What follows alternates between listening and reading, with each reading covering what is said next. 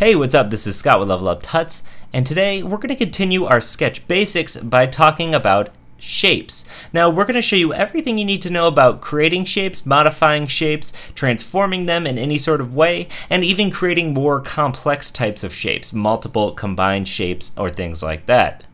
So check it out, we're going to get started. So we have a blank canvas here, and we're going to get started creating some shapes. Now you can create all sorts of shapes simply with a keyboard command. For instance, if we want to create a rectangle, all we have to do, if nothing selected, is hit R, and you'll see we get a crosshair where we can click and drag. Now if we wanted to set a specific size, we could always come to our inspector and under size set this to be something a little bit more specific.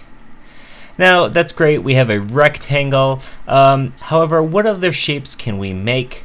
If we click this insert button in the top left and then shape, you'll see we have the options for all sorts of things. We have a line, which can really just get an increased thickness. You can't really add too much more to it other than that. Now we also have the ability to create an arrow where we can just click and drag and create an arrow here. You'll notice it's not filled in or anything, so we need to select this and then select a fill, which we maybe want to have something be like black, or for the borders we can also make those black. Now we also have for shapes, we can make a rectangle like we saw. We can make an oval. If you hold down shift, it's going to make the both the sides equal, therefore making it a circle. Likewise, if you do that with the rectangle, you hold down shift, it's going to make it in a square. These are things that are pretty much used in every single application like this. So if you're familiar with Illustrator or any other application where you're making shapes, chances are you've held down shift to make a perfect shape before. Okay, so we have a square, we have a rectangle, a circle. Now let's see what other shapes we can make. We can make a rounded square, which is just a square with a border radius. If we click and drag here, you'll notice that it's basically the same options for a square, except for we have this radius slider here that can make these the edges more of a rounded edge here. Okay, now we also have a star, a polygon, and a triangle. If you're wondering where the options are for these objects, well, we're going to click and drag to make a star first, and then we can add more points. We can change its radius to make it maybe like a fatter star or a more pointy star. So you're not actually setting these things before you draw it, but after you draw it, you can then change the points and the radius.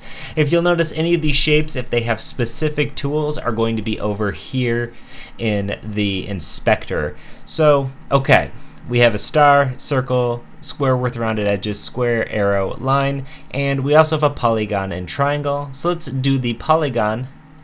The polygon is the same thing here, where we can change the amount of points. Let's say we wanted to make a hexagon. We have one here. And this can go up pretty darn high. It can go up to 10, but if you really want, you can have it go up even higher than that. Just the slider doesn't go up past 10. You just have to enter those values manually. Okay, and also on shapes, we just have triangles. So let's go ahead and make a triangle. Okay, so we've made a triangle, and now you can choose if you want it to be equilateral or not. If we click that, it's going to make this an equilateral triangle. If not, it's going to remain like this. However, what happens if we wanted to move this top point of the triangle? Actually, what happens if we wanted to move the points of any of these shapes? Well, in Illustrator, you had two different types of pointers. You had a white pointer and a black pointer. In Sketch, you just have this one. If you'll notice, we click on the shape once, and it only really gives us these transform tools. How do we actually get to the vertices here? Well, if we double click on the object, then we can now see all of our points, and we have the pen tool show up. We can click and drag, move any of these points around just like that. If we wanted to add a point, if we just click somewhere in a line segment like this, you'll see that the plus comes up, and we can create this point just like here. And double clicking it turns it from a curve to a straight point and then back again. So you can make this rounded and then extend this by using these little Bezier curve tools. Now let's say we wanted to delete one of these.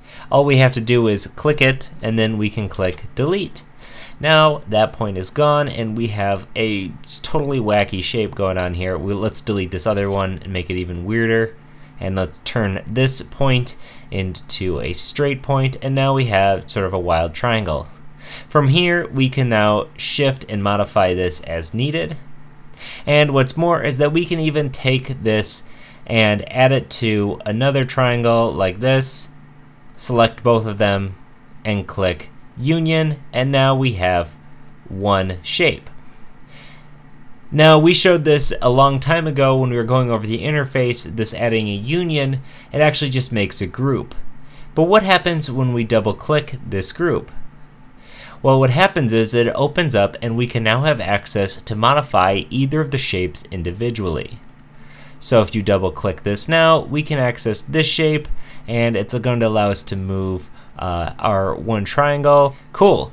So we've now created shapes. We've created a shape that made a union out of two modified shapes. We figured out how to not only transform these shapes by clicking and transforming. And these tools work the same way that you're used to, where you click the middle square and it shrinks horizontally, the middle ones and it'll shrink vertically, or the corners and it's going to shrink both of them. Again, holding shift is going to make sure that change happens evenly. Now this won't make this a perfect square, but it's going to make sure that when you scale it up that it retains the proportions that it had before. So now you should be able to not only get in here and create some shapes, but you can modify them and change them to be whatever you need them to be. Now in further videos, we're going to be talking about using the vector or the pen tool that you're used to create even more complex custom shapes. And we're going to be going over more things with union, subtract, intersect, and difference to make some really cool complex shapes. So like I said, these are just the basics of Sketch 3.